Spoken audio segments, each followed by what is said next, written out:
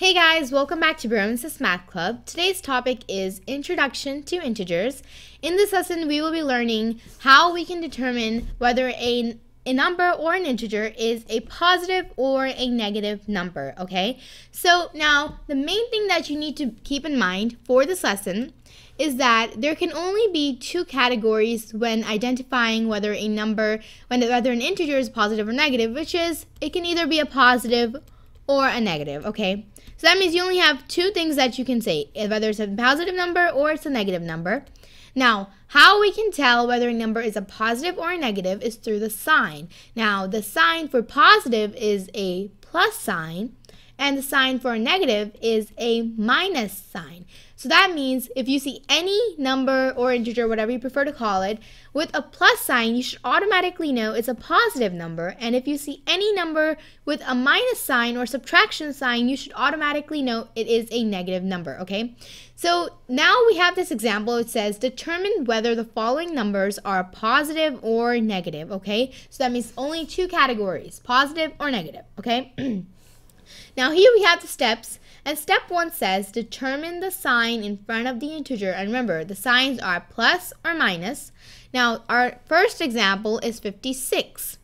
Now as you can see, there is no sign in front of 56, but if we keep reading in our steps, step 2 says if there is no sign, then it is a positive number. So we know that a positive number has to have a plus sign in front of it. So what we're going to go ahead and do is write a plus sign in front of 56. So now we know that 56 is a positive number, okay? Now, number 2 says minus 17, or we could call this a negative 17 because anything with a minus sign is a negative number. So this one, they already told us the sign. We just have to tell whether it's a positive or a negative, and we know that if it has a minus sign, it has to be a negative number. And now example number 3 is a plus 35. Now a plus sign, positive, that means 35 is a positive number. Now if we go ahead and take a look at our last example, which is a 0, remember this rule always. Whenever you're dealing with integers, okay, 0 is not a positive number. Okay, so 0 is not a positive, but nor is it a negative, okay? So that means, all this really means is that 0 is not a positive, it's not a negative. It is still an integer, however, it is not a positive or a negative number.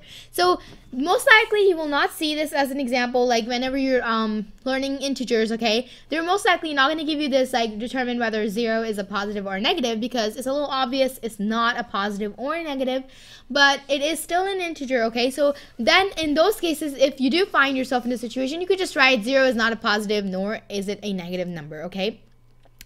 So now that we have determined the sign, and number 3, it had also said that if there's a subtraction sign, we already did that, it is a negative number, okay? Now step number 4 says, once you have determined the sign, just identify whether the number is a positive whole number or a negative number. Now we already know if it has a plus sign, it's a positive, negative sign, minus sign, it's a negative, right? So we'll go ahead and write whether it's a positive or a negative, okay?